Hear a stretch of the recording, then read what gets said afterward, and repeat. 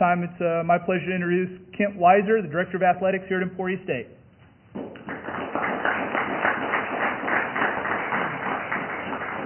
Very good. Thank you, Don, and thank you all for being here today as we begin a new and exciting era in Emporia State men's basketball. 3 weeks ago today, head coach David Moe announced his intention to step down as head coach to devote more of his time and energy to his growing family. I'd like to once again thank Coach Moe for his 10 years of service and leadership to Hornet basketball. Throughout the search for a new head coach, I greatly appreciated the help and advice of our two associate athletics directors, Shane Shively and Carmen Leeds. Together we worked through 140 applicants and made and received countless calls concerning the many qualified candidates. As we narrowed the search, a candidate began to stand out and set himself apart from the field. He's a man who is very well known and respected throughout the basketball coaching profession. He's a man known for his integrity, his skill as a recruiter, and his dedication and passion as a teacher.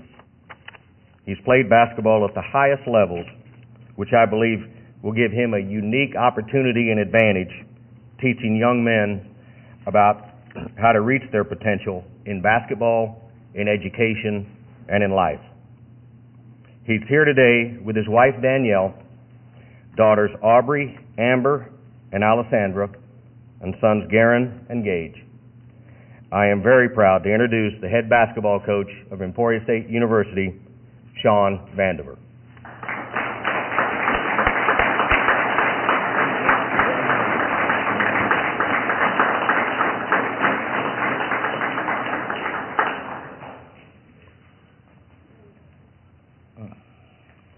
I'm just taking this in right now because it's an honor and a privilege to be standing in front of you as the next head coach of Emporia State men's basketball. First, I'd like to thank Kent Weiser and Dr. Lane for having me here, being a part of this family. Secondly, I'd like to thank my wife and my kids, Danielle, Aubrey, Amber, Garen, Alessandra, and Gagey. Without you guys, there's no me. And I'd like to thank my mother and father for bringing me into this world and giving me this great opportunity. I have some extended family here. I have my sister in the back, my mother, my nephew and nieces. Made the long trek up here from Newton. I appreciate you for coming. I love you. And without you also, there is no me. The biggest thing I want to address is the fact that starting today, we're going to bring in the young men that will make this community proud, not only on the floor, but in the classroom, and especially amongst the people of Emporia. I would like to also thank Coach David Moe because he's been a great friend of mine, a great mentor at times, and just a great human being. And I know that his next journey in life will be successful no matter what he wants to do. Now, I won't be long, but I have to bring out the paper like everyone and just thank a couple people, make sure. I really want to thank Coach David Farrar, who recruited me and coached me and brought me to Hutchinson, Kansas. And you have to understand something. The state of Kansas means much more to me than just an opportunity to be your next head coach. The state of Kansas brought me my wife. My first child was born in Hutchinson, and we won a national junior college title in Hutchinson. So my goals are the same, is to bring my family here and connect with you, my extended family, and someday bring you a national championship, because it's a great feeling. Steve McClain, who's the assistant coach on that team, and gave me my first head coaching position at the University of Wyoming, I'd like to thank him. Dan Dockage, who hired me at Bowling Green and taught me so much.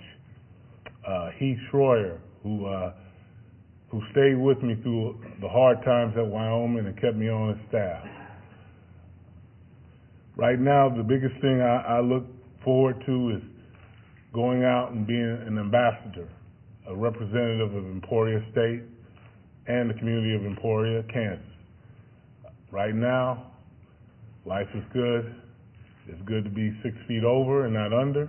And if anyone has any questions, I'll be willing to field them. What was it about Emporia State that made you want to come here and be part of this program? When Coach Mo left the University of Colorado, and that's where I played and graduated from, he had nothing but great things to say about Emporia State, Kent, the president. He just raved on and on about the opportunity he had, because right now I was in the same situation he was in. Long-time assistant coach, wanted to take a shot at running your own program, and he just had nothing but great things to say.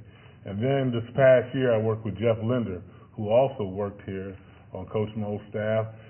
He signed and recruited my assistant coach, Wesley Book, and he had nothing but great things to say. Sometimes in this business, you get caught up with just trying to be the next head coach and not look at everything that a job entitles, the pros and cons of it. And when they, over the years just broke down everything good about Emporia, I knew it was right for me. Specifically, what did they say was right about Emporia? Well, first they said the people, great community, love basketball, love to be behind all their sports programs. Secondly, the athletic department, they had nothing but great things to say about Mr. Weiser and President Lane, about the support, the resources, and if you didn't have it, they'll go to the ends of the earth to try to give you what you needed. And that's the great thing about any good job, is the support. And they just said that's what it takes. It's not a job that you're just going to show up and just say, I'm the head coach. You have to get after it. You have to grind. You have to work. And I like working. I like grinding. In my mind, there's nothing like going out and going into young men's homes like Michael Tyler right there and recruiting them and connecting with them and convincing them to come all the way out to Emporia, Kansas, and see them have success, see them graduate and win. It's nothing like it. The thing I want to say to all the former players and the current players, especially the former players, thank you. You guys have laid down the foundation here that I'm going to live up to those standards and hopefully take them higher. And to the current players, you guys are with me. We're going to work. We're going to get after it and,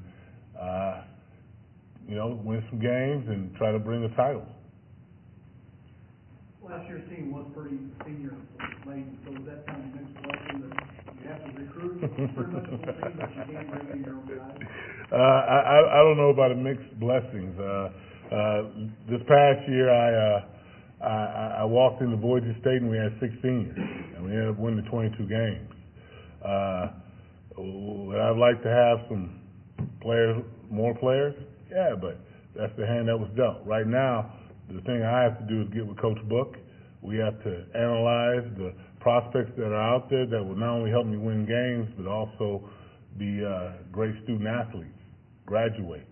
As a head coach, you want to go to bed at night and you don't want your phone ringing at 2:30 in the morning. Good things never happen. So it's our job to go out and get young men that are going to be, quality human beings, not only good players. So to answer your question, it is a mixed blessing. But at the same time, it's a challenge I'm ready to take. Do you have areas of the country where you have particular recruiting connections, or what's kind of going to be your strategy to do that? Well, what pointed me to this job is I have great connections in the state of Kansas, especially in the junior college ranks, in the Midwest, in the high school ranks in Illinois and Wisconsin. I have some international ties, playing 10 years of pro ball in Italy and Spain. So I think those are my strengths, where I can go out and reach young men that are trying to walk in my footsteps. I mean, I'll be honest. I came to Hutchinson, Kansas from Romeoville, Illinois, and didn't know what I was getting into. Ripped up my knee my freshman year, redshirted. My redshirt freshman year, I played. We won a national title. Went to the University of Colorado.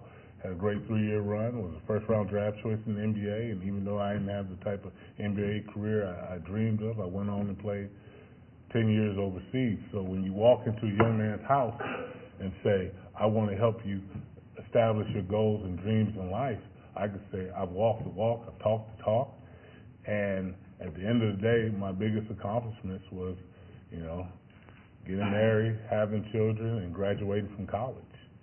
The biggest thing these young men have to understand is sooner or later, the air is going to go out of your playing career. If not, Jordan and Wilt and all the greats will still be playing. So you have to be ready to move on to the next step in life, and I think I connect with a lot of these young men.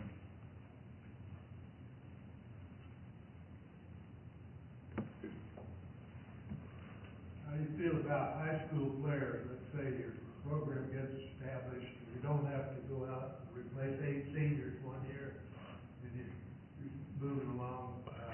You see them as being a part of your program? Most definitely. You have to have a good mix. It can't just be all junior college transfers or D1 transfers or D2 transfers. You have to go out and recruit high school kids, and it's my job to tell them that Emporia State's the right place to be at. You know, I understand. Growing up, everyone wants to go play Division I basketball, but it's my job to show them that Emporia State's the right place for them. And high school kids are definitely on my radar. And you have to have a good mix.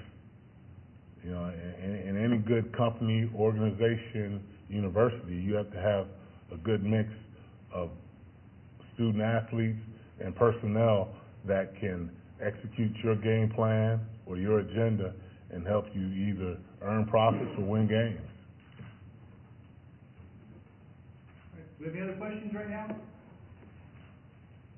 Not, thank you very much. Congratulations, Coach. Good job, man. Good job.